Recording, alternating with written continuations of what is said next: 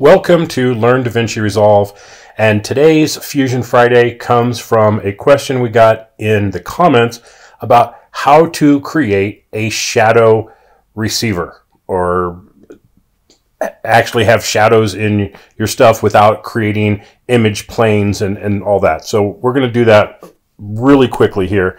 It's going to take us a second to get some scenes set up. I just have a very simple media in, media out. I've got a background plate here, and let's throw some text 3D on there, and I'm going to call this Shadowcaster, and along with text 3D we're going to have a merge 3D, so we're going to add that along with let's see, what else do we have to have? We have to have a render node, sure, and got to have that.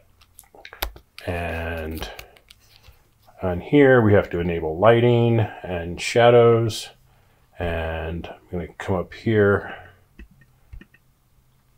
and make sure that we've got everything kind of set up here. I'm going to extrude this text just a little bit. There we go, just a hair. All right, and we need a light. So we'll add a spotlight, because remember, spotlights are the only types of lights that can cast shadows. So I'll move this over and we'll give it a little rotation angle there. And we'll throw that onto the merge node. And let's make sure our 3D options are turned on for lighting and shadows. Got to have that. And from the render node, we need to have a merge node. And the merge node needs to come over here, and we'll connect these guys. And boom. Okay, so now we've got some text in here, and I want to match it to this background wall. And you could play around with tilting and stuff, but getting the angles and the perspectives just right is where things get tricky. So to make that easier, I'm going to add a camera 3D node, and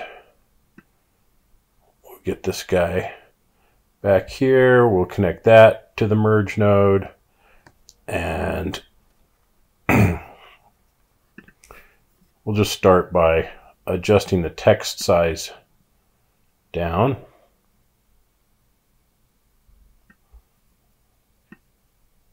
Okay, that'll get us in the ballpark here.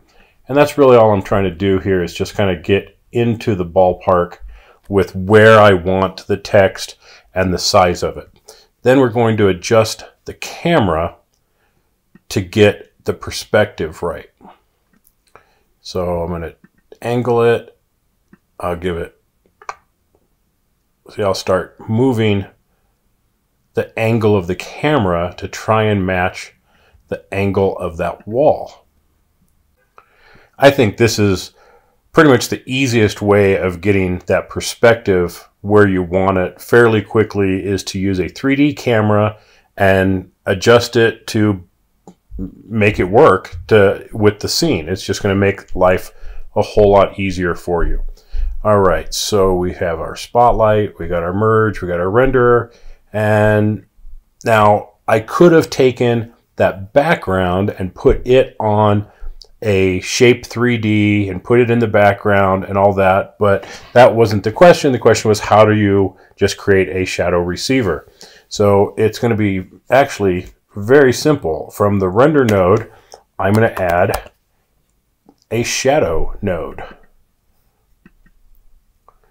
Okay, and now this shadow node is going to come up on here, and we can adjust the offset of the shadow.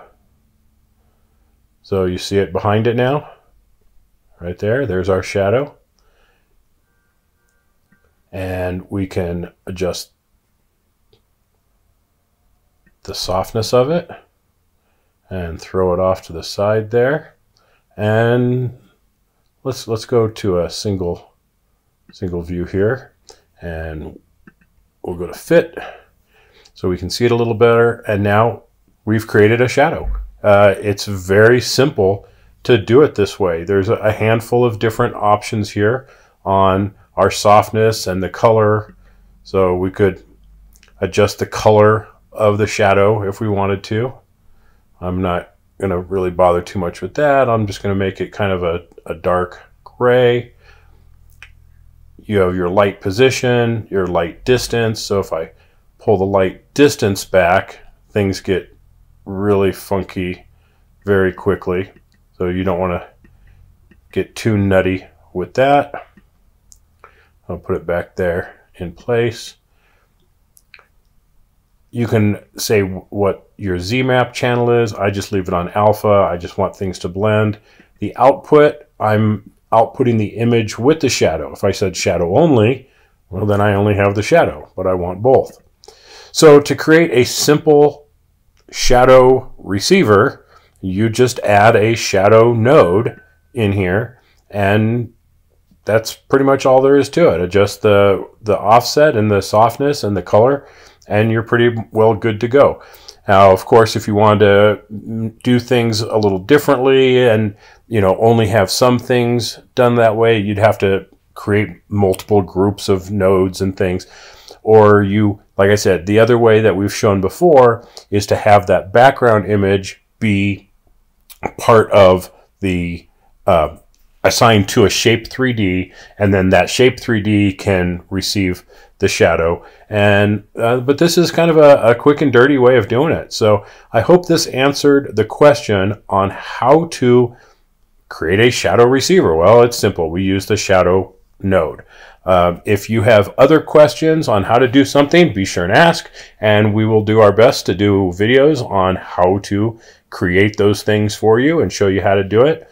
Make sure that you watch the video on the AccuSonus video plugin giveaway so you know how to get registered for that contest coming up December 20th. So someone is going to get those for Christmas. I'm very excited about that.